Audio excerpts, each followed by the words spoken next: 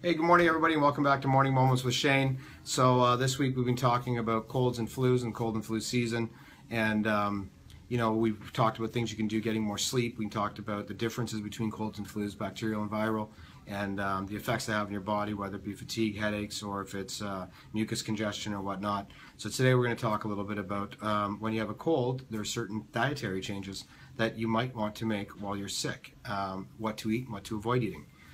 So first of all, let's talk about what we should eat. One of the very, very, very great things for you is soups, of course. But one of the soups that we really like is bone broth. So bone broth is a great recipe, and it's going to be on our website today, Friday. Bone broth is full of all the minerals you need to support your immune system, and it's got a lot of fluids in to keep you hydrated. It's a water-based soup. Garlics and onions.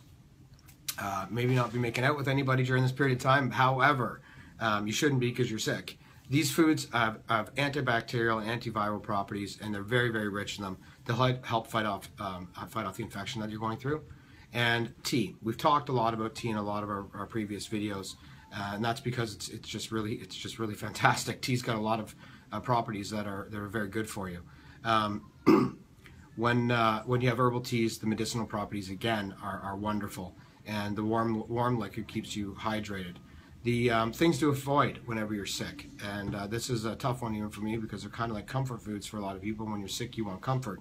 So some of the things you have to avoid, though, and you got to stick to it if you want to get better, is dairy, sugar, and bread. When you have a cold and are suffering from congestion, you want out all the dairy, sugar, and bread, all the mucus-forming foods that are more likely to make you feel uncomfortable inside, even though the salivatory and the sensation and the brain reaction of some of these foods is comfort food.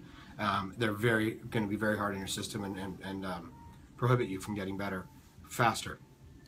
So anyways, these simple tips, hopefully they'll help manage your symptoms, help you get back on track. Cold and flu season is upon us, and I'm hoping not when you get sick, but if you do, you have some tips in our webinar, in our online Morning Moments with me, and I hope that they help.